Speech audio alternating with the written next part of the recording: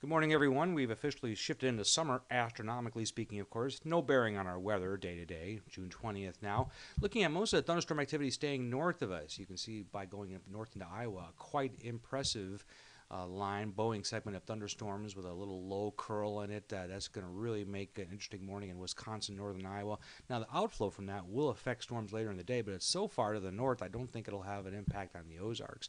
We do have a few weak outflows. There's one right there in central Missouri.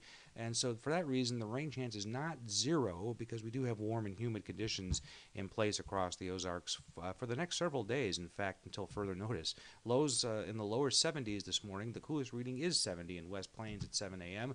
88 is what I'm expecting for a high temperature today, with temperatures staying in the upper 80s and lower 90s for the next several days. Lower 90s more common next week. Again, shower and thunderstorm chances not zero, but pretty close. Maybe some isolated cells later on this afternoon.